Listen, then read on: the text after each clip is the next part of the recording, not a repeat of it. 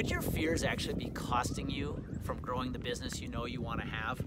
I just got done reading Getting Naked by Patrick Lencioni. In fact, I'd read the book about 10 years ago with the insurance agency I was with at the time. And a colleague of mine just referenced it a couple weeks ago, so I decided to pick it back off the shelf, wipe off the dust, and read it again.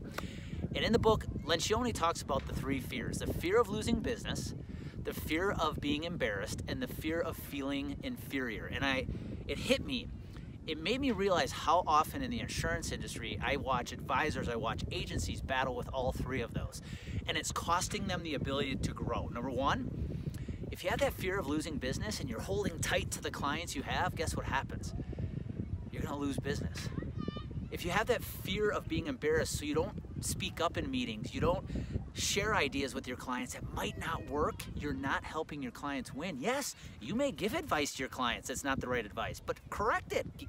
You're gonna give them good advice eventually, but the bottom line is you're trying to help them win. And that feeling of inferiority, so you feel like you need to stand above your clients to show them how good, how perfect you are, man, you have got to get rid of that, because that is not going to help you keep clients long term. So as we enter a new week, my advice is simply get over these fears.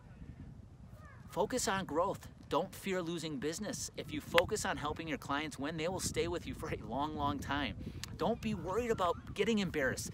You might give a wrong piece of advice, but if you're helping your clients win, you'll find something else.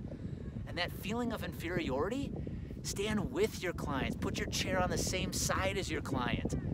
You don't stand above them, don't stand below them, stand right next to them. You put all those three fears aside, you are gonna grow one hell of a business, so go make it happen.